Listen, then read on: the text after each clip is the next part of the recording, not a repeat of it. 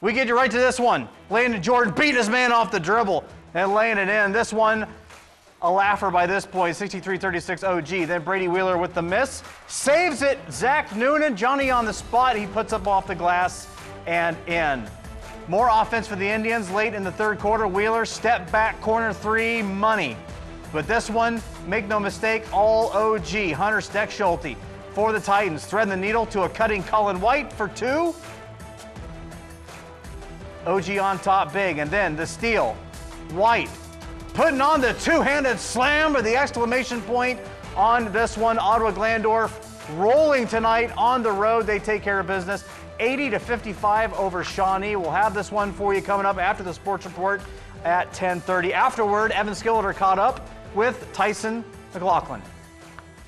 Second quarter, you guys made a run, really put some pressure on Shawnee and really pulled away. We talked, during the week about just being relentless, constantly putting pressure on. And, our pressure, obviously we want to create turnovers, and we were able to do that a little bit, but it's the tempo. And we try to wear teams down, especially late in the second quarter and the fourth quarter, really just, make things tough. And I thought our guys did a really good job of taking things away, maybe making Shawnee play a little faster than they wanted to. And then I thought we did a good job of executing in the half court when we had to.